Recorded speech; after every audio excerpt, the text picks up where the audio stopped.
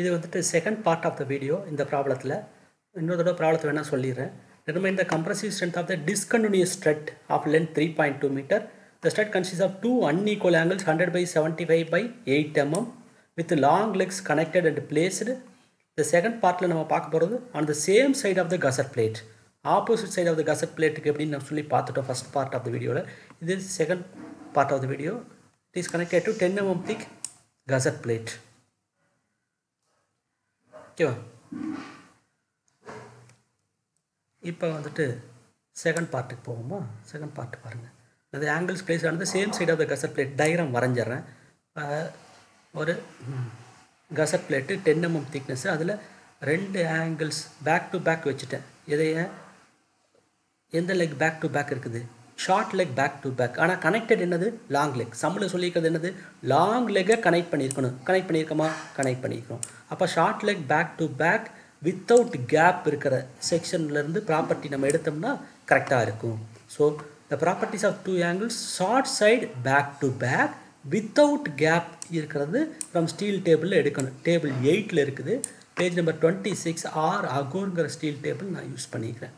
இதில் பாருங்கள், table 8 properties of two unequal angles back to back, short leg back to back, short leg back to back. அப்போ long லெக்கில் இந்த இடத்துல நம்ம என்ன கனெக்ட் பண்ணிக்கிறதா அர்த்தம்?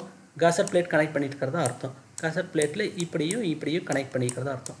அப்போ ஜட்ஜட் ஆக்சிஸ் எப்படி போடணும்? இப்படி போடணும். நான் போட்டிருக்கேன் கரெக்டாக? ஜட்ஜட் ஆக்சிஸ் இப்படி போட்டுட்டு அந்த ஆக்சிஸ் மார்க் பண்ணிட்டேன். ஜட்ஜட் நான் படம் இப்படி வரைஞ்சிருக்கிறேன், அவங்க வேற ஒரு பொசிஷனில் வரைஞ்சிருக்காங்க.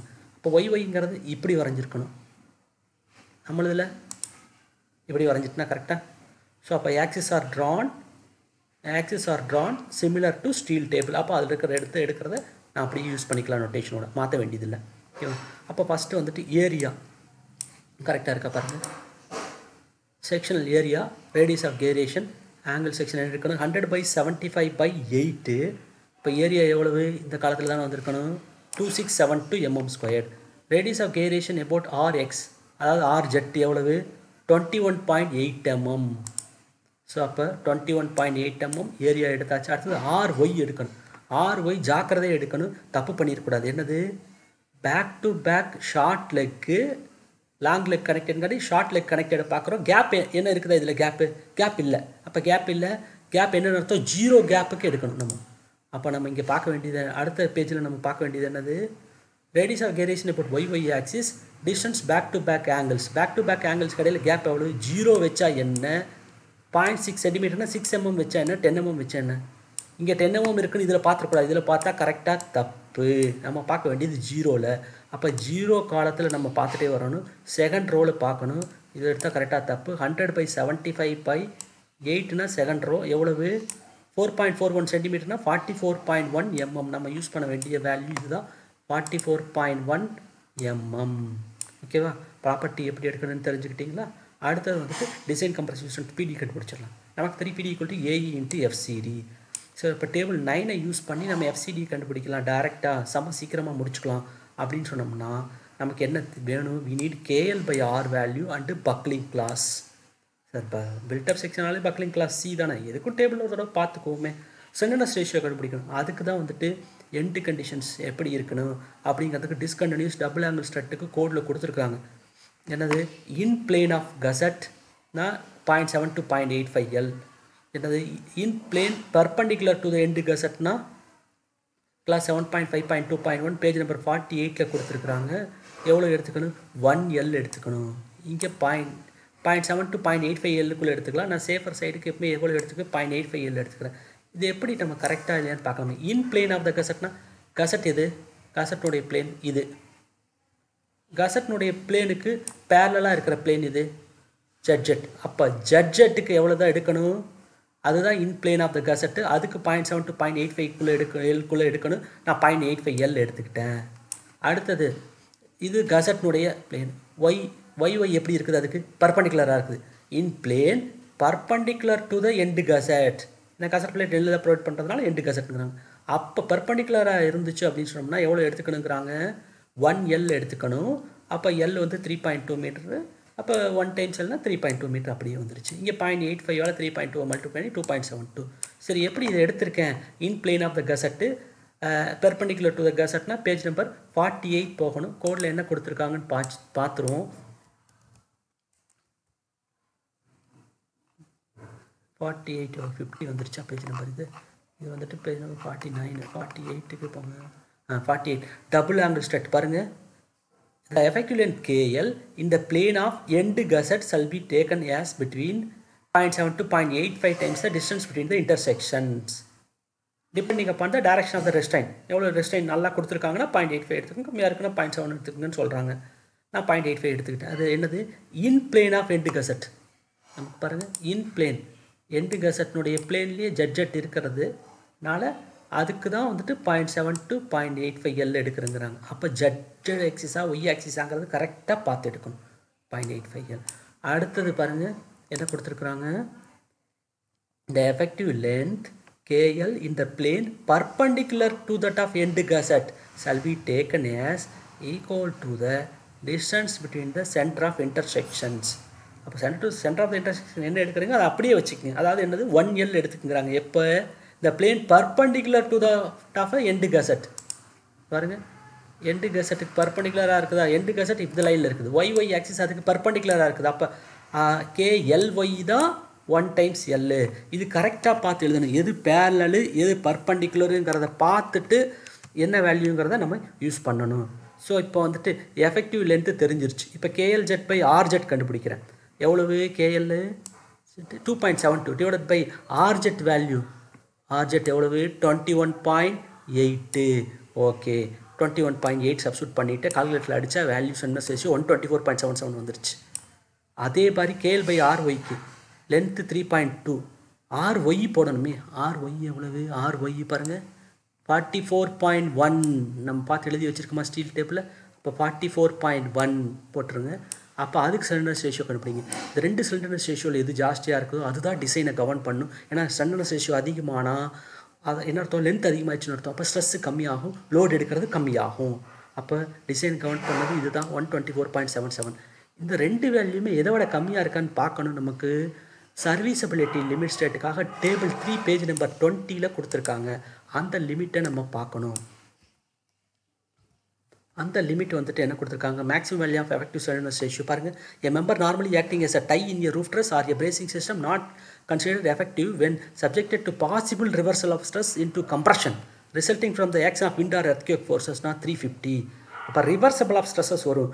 ஒரு லோடு காம்பினேஷனில் வந்துட்டு அதில் வந்து என்ன வரலாம்? டென்ஷன் வரலாம், இன்னொரு லோடு காம்பினேஷனில் கம்ப்ரெஷன் வரலாம். மாறி மாறி வர மாதிரி இருந்துச்சுன்னா மேக்ஸிமம் வேல்யூ 350 எடுத்துக்க சொல்கிறாங்க. சார் நமக்கு ரெண்டு வேல்யூமே 350 விட ரொம்ப கம்மியாக தான் சார் இருக்குது. அதனால் hence design okay, serviceability state satisfy பண்ணிடுச்சு. அடுத்தது for build up members buckling class சின்னு சொல்லிட்டேன். இது எங்கேருந்து எடுக்கிறாங்க? டேபிள் 10 பேஜ் நம்பர் 44க்கு போகணும். டேபிள் 10க்கு பாருங்கள். பக்லிங் கிளாஸ் ஃபஸ்ட்டு ரோல்டு ஐ செக்ஷன், வெல்டட் ஐ section, hollow section, welded box section, angle இருக்குது பார்த்தலாம். தப்பு, ஆங்கிள் பார்க்கக்கூடாது. இது பில்டப் செக்ஷன். அப்போ பில்டப் மெம்பர் ஐயை வச்சு பில்டப் மெம்பர் பண்ணியிருந்தாலும் சரி, சேனலை வச்சு பண்ணியிருந்தாலும் சரி, ஆங்கிளை வச்சு பண்ணியிருந்தாலும் எதுவாக இருந்தாலும் எந்த ஆக்சிஸை பொறுத்து பெண்ட் ஆனால் எனி ஆக்சிஸ் பக்லிங் கிளாஸ் என்னது? சி. ஸோ பக்லிங் கிளாஸ் எவ்வளவு? சி.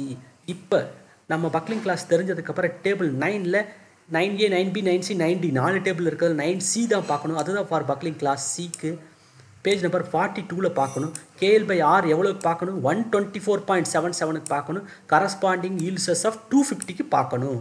ஸோ அப்போ டேபிள் 9Cக்கு போகணும், பேஜ் நம்பர் 42க்கு போகணும். இது பேஜ் நம்பர் எங்கே இருக்குது? 44ல் இருக்கா? 2 பேஜ் தானே மேலே போகணும்.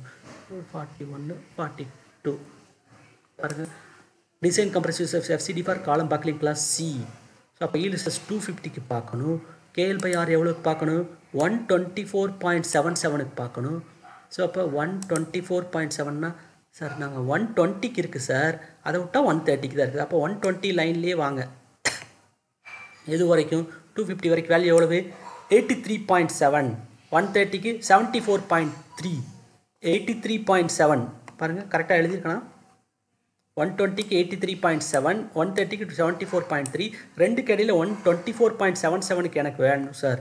அப்போ இதை வச்சுட்டு இன்டர்போலேட் பண்ணி தான் கண்டுபிடிக்கணும். நான் பாருங்கள் வரைகிறேன். 120க்கு 83.7, 130க்கு அதை விட கம்மி 74.3. இது லீனியர்லி வேரியிங். 120 to 130. இப்போ இதுக்கு நமக்கு ரெண்டுக்கு இடையில ஒரு வேல்யூ 124.77க்கு வேணும். அப்போ ஸ்ட்ரெஸ் வேல்யூ எதுலேருந்து எது வரைக்கும் வேணும்? இதிலிருந்து இது வரைக்கும் இருக்கிறது நமக்கு தேவைப்படுற ஸ்ட்ரெஸ் வேல்யூ. ஸோ அப்போ நம்ம என்ன யூஸ் பண்ணணும்? I have to use a similar triangle property. சரியா?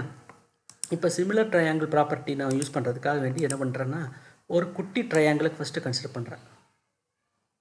இப்போ டோட்டல் ஸ்ட்ரெஸ் வேணும் என்னது? இந்த வேல்யூ ப்ளஸ் கொஷின் மார்க், அதாவது 74.3 ப்ளஸ் கொஷின் மார்க் ஆட் பண்ணால் தேவையான எஃப்சிடி தெரிஞ்சிடும். இதுலேருந்து இது வரைக்கும் வேல்யூ. ஸோ அப்போ ஃபஸ்ட்டு கொஷின் மார்க்கை கண்டுபிடிக்கணும் காட்டி இந்த குட்டி ட்ரையாங்கிள் கன்சிடர் பண்ணிட்டேன். குட்டி ட்ரையாங்கிள் வெர்டிகல் பை ஹரிசாண்டல் போடுறேன். வெர்டிகல் என்னது? Question mark. நியூமரேட்டரில் போட்டேன். டினாமினேட்டரில் என்ன போடுறேன்? இந்த டிஸ்டன்ஸ் போடணும். இந்த டிஸ்டன்ஸ் எவ்வளவு? 130 மைனஸ் 124.77 போட்டாச்சு. இப்போ அடுத்து பெரிய ட்ரையாங்கிள் கன்சிடர் பண்ணுறேன். இதுதான் பெரிய ட்ரையாங்கிள் நான் கன்சிடர் பண்ணுறது. அப்போ இதுக்கு வந்துட்டு வெர்டிகல் இது 83.7 மைனஸ் 74.3 போட்டோன்னா கரெக்டாக. அடுத்தது இந்த டிஸ்டன்ஸ் போடணும். இதிலேருந்து இது வரைக்கும் எவ்வளவு? 130 மைனஸ் 120. இதில் வந்துட்டு கிராஸ் மல்டிப்ளை பண்ணி கொஷின் மார்க் வேல்யூ கண்டுபிடிச்ச 4.9162. ஸோ டோட்டல் ஸ்ட்ரெஸ் வேணும்னா இந்த 74.3யோட ஆட் பண்ணிங்கன்னா தான் கொஷின் மார்க்கு உங்களுக்கு டோட்டல் ஸ்ட்ரெஸ் கிடைக்கும். ஸோ அப்போ 74.3 ப்ளஸ் கொஷின் மார்க், அப்போ டோட்டல் ஸ்ட்ரெஸ் எவ்வளவு? 79.2162 நியூட்டன் பர் mm ஸ்கொயர். இப்போ எஃப்சிடி தெரிஞ்சிச்சு. பிடி வேணுன்னா ரொம்ப ஈஸி சார், ஏரியாவோட மல்டிப்ளை பண்ணணும். எஃபெக்டிவ் ஏரியா எவ்வளோன்னு கண்டுபிடிச்சி வச்சுக்கணும். 2672 into design compressive stress FCD போட்டிங்கன்னா 79.216 நியூட்டனில் வரும். டிவைட் பை 10⁻³ போடுங்க. கிலோ நியூட்டனில் கிடச்சிருச்சு. எவ்வளவு? 211.665 கிலோ நியூட்டன். ஸோ அப்போ டபுள் ஆங்கிள் செக்ஷன் தான் long leg connected to the கசட் தான். இப்போ ஆப்போசிட் சைட்ஸ் ஆஃப் த கசட் பிளேட்டில் கனெக்ட் பண்ணும்போது எவ்வளோ லோடு எடுத்துருக்குது? அது 279.575 kilo Newton. Opposite side of the கசட் எந்த மாதிரி டயக்ராம் இருக்கும் பாருங்கள். இந்த மாதிரி ஆப்போசிட் சைட் ஆஃப் த கசட் வச்சோம்னா 279.57 கிலோ நியூட்டன் எடுக்கிறது. சேம் சைட் ஆஃப் த கசட் வச்சோம்னா எவ்வளோ தான் எடுக்குது? 211.665 கிலோ நியூட்டன் தான் எடுக்குது. ஸோ அப்போ உங்களுக்கு எது advantage? Opposite side of the கசட் plate வைக்கிறது தான். ஸோ அதனால் அந்த மாதிரியே நீங்கள் யூஸ் பண்ணி பாருங்கள் ப்ராக்டிக்கலாக டிசைன் பண்ணும்போது.